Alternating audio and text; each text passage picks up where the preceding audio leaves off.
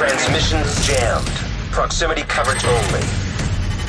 Hey guys, Jacob here. As you know, TU10 is right around the corner, and this is going to be the first patch notes for Phase 1 for Title Update 10. So you guys can now go in there and test out some of the new exotics, some of the new gear sets, and some of the new high-end weapons.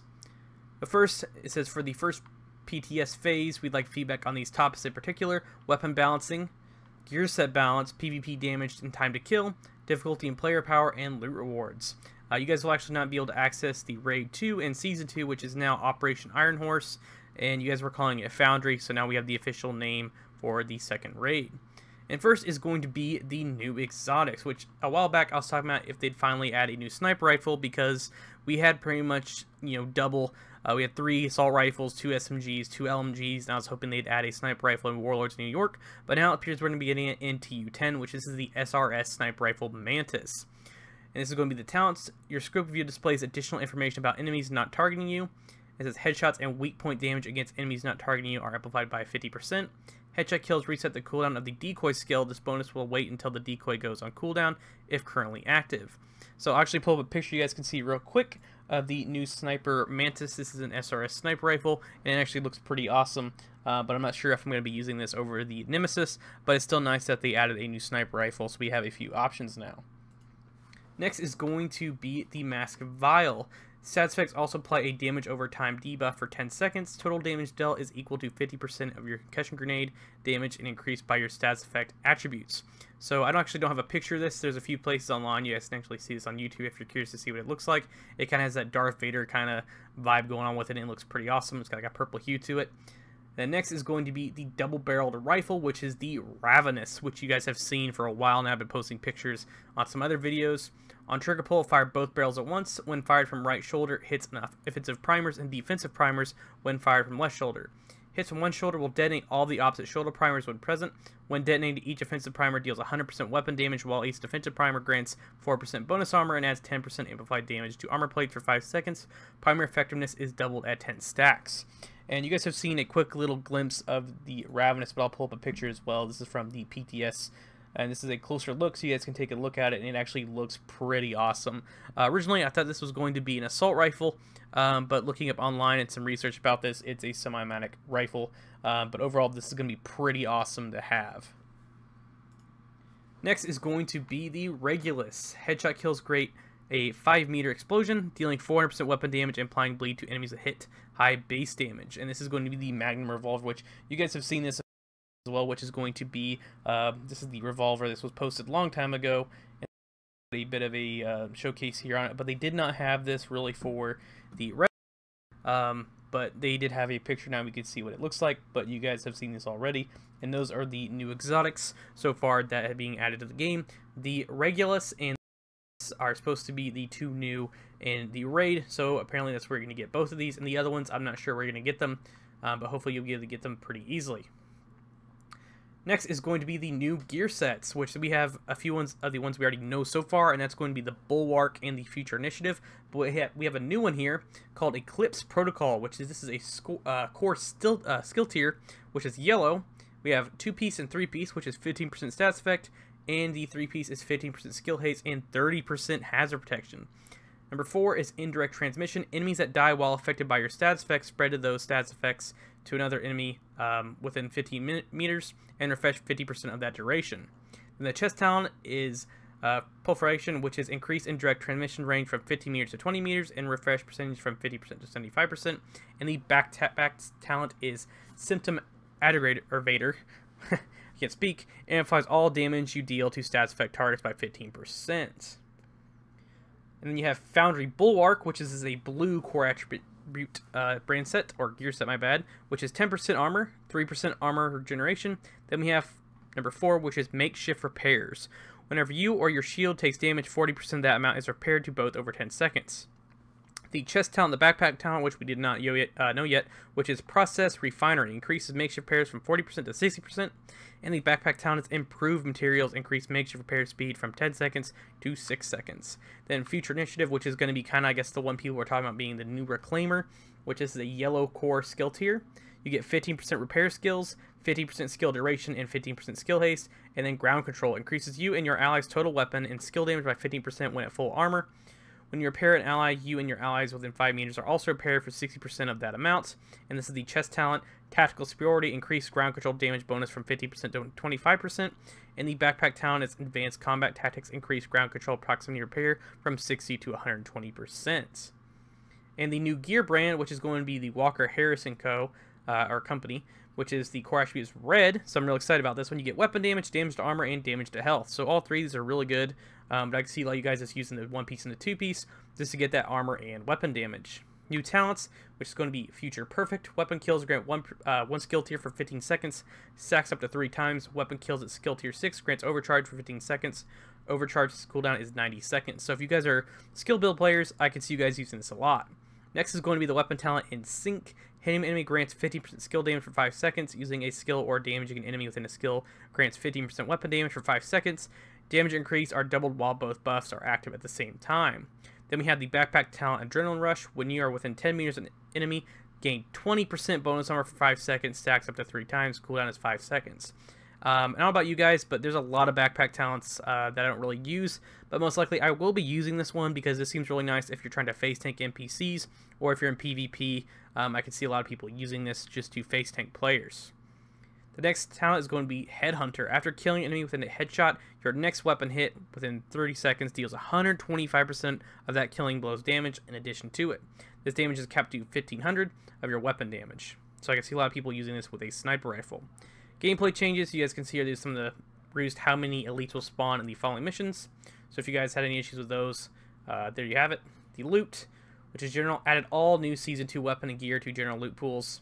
Targeted loot, increased target loot drop chances for all missions and control point difficulties. Added new Season 2 brand to target loot rotation New York. Named item, increases named item from drop chance to regular Dark Zone loot.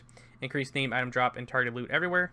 The new exotics, added Warlords New York Season 1 exotics, including the Bighorn, to targeted loot. Added Warlords New York Season 1 exotics, including the Bighorn, to general exotic loot pools, heroic, legendary, raid, exotic cache. So by those, you guys can now get that now in the exotic cache and in heroic missions. Coyote Mask drop from Coyote no longer has a minimum season level requirement. Control points removed regular weapons, gear, loot containers not scaling with difficulty control points. Increase the amount of scaling loot from big control point reward containers. Legendary, increase NPC loot drop chance for veteran and elite NPCs on legendary difficulty. Then we have the vendors, added named items to both open world and dark zone vendors. Increased prices for named items, increased item quality for all vendors. Vendors no longer sell superior quality items at maximum level. So no more purples.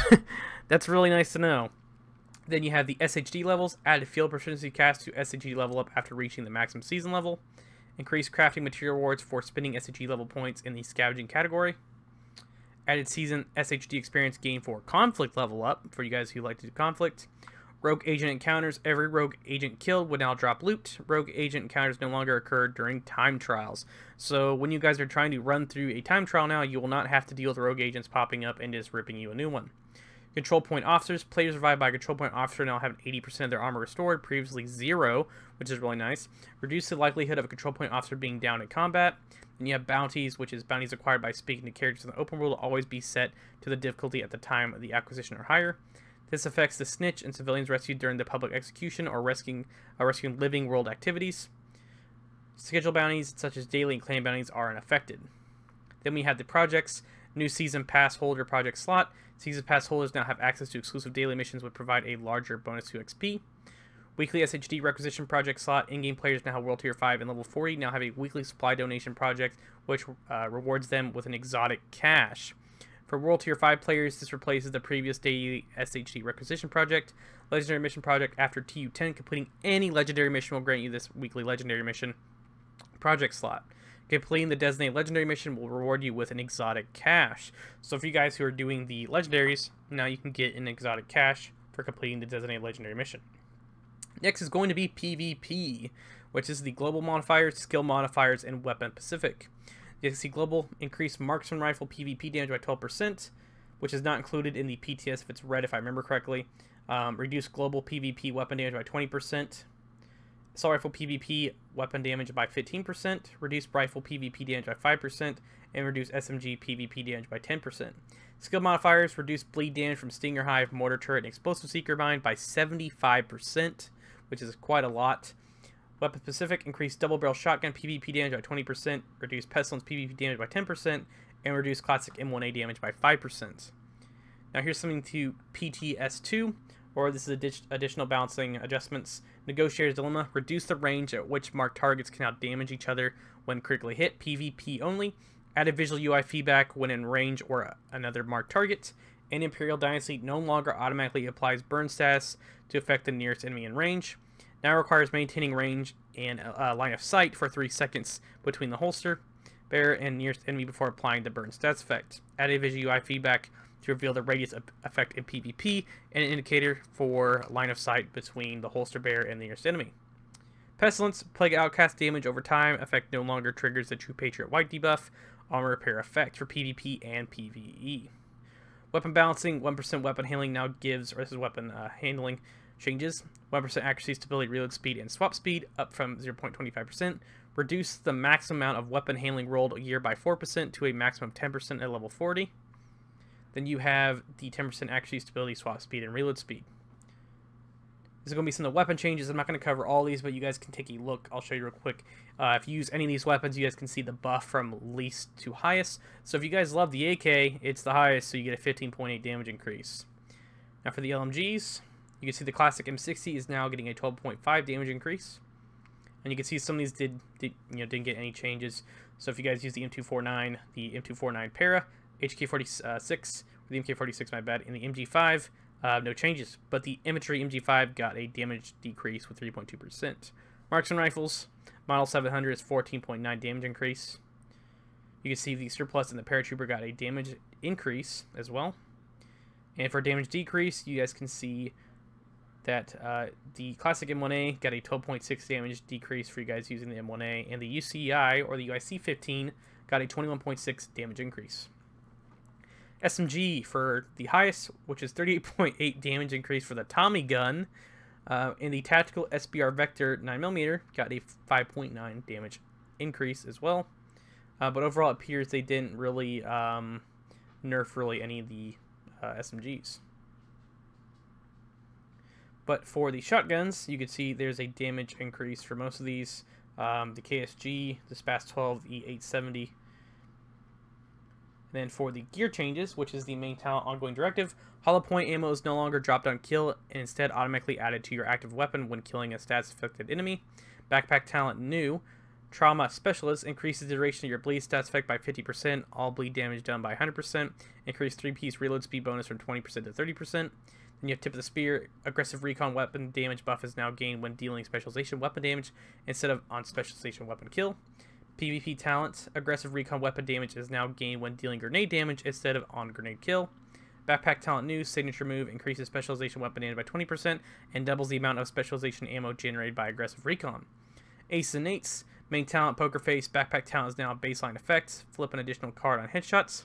Backpack talent new, which is aces and sleeve, amplifies 1 extra shot when revealing your hand. System Corruption now repairs 20% of your armor in addition to granting 50% bonus armor, increases total weapon damage by 1% per 5 bonus armor gained up to 20%. So overall, I'm really excited to see that they actually did mess with System Corruption. Now you get a 20% repair of your armor instead of just the bonus armor. Then now we have Striker, which is one I was looking really forward to. Reduce the number of stacks lost on missed shots from 3 to 2. Backpack talent no longer reduces number of stacks lost on missed shots.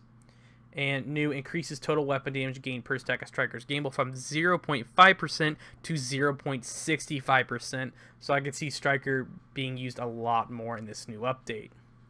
Now brand set changes, you can see these ones are for Overlord, Douglas, Harding, and Fenris. And these are just increases from the 2-piece and 3-piece bonus and the 2-piece on Overlord. So if you guys are a fan of those, they did get an increase. This is some of the talent changes for Leadership and Creeping Death.